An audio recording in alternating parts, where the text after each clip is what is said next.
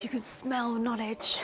This is the library of Trinity College, Dublin, one of the most famous libraries in the world.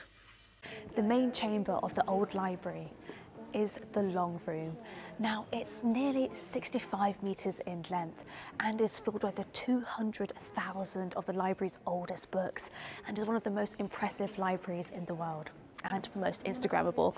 Now, when it was built between 1712 to 1732, it had a flat plaster ceiling and shelving for books, so the lower level only, which is this level which we're currently standing on. And it had open galleries, which we see today, but by the 1850s, these shelves had become completely full. And that's most likely because since 1801, the library had been given the right to take a free copy of every book published in Britain and Ireland. In 1860, the roof was raised to allow construction of the present barrel vaulted ceiling and upper gallery.